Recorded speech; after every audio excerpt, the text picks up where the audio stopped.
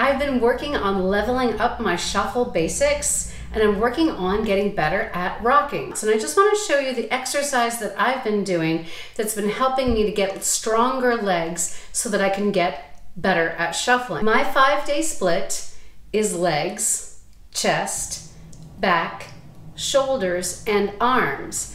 But in addition to leg day, I'm also doing this exercise, and it is a supported reverse lunge. Let me show you.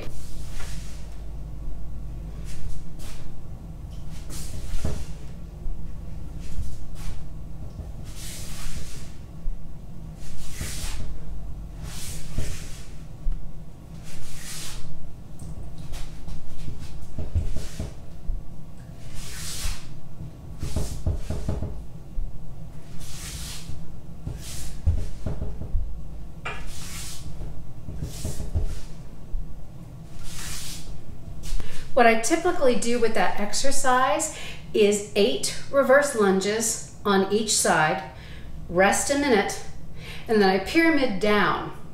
4 on each side, rest a minute, and then 2 on each side. I'm definitely gaining strength and control.